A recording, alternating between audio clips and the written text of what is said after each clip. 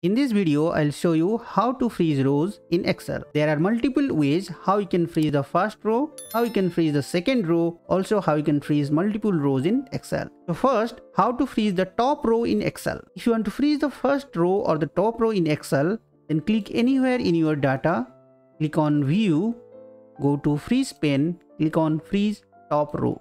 Now if you scroll down, your top row will be freezed. To unfreeze the row in Excel, go to the same View tab, click on Freeze Pane, click on Unfreeze Panes. So what is the second method how you can freeze the first row in Excel? To freeze the first row, you have to click on the next row, first cell. So in this case, my first cell will be A2, then go to Freeze Pane, click on Freeze Panes. Now if you scroll down, the first row will be freezed. How to freeze multiple rows in Excel? In this example, I have to freeze the first row as well as the second row.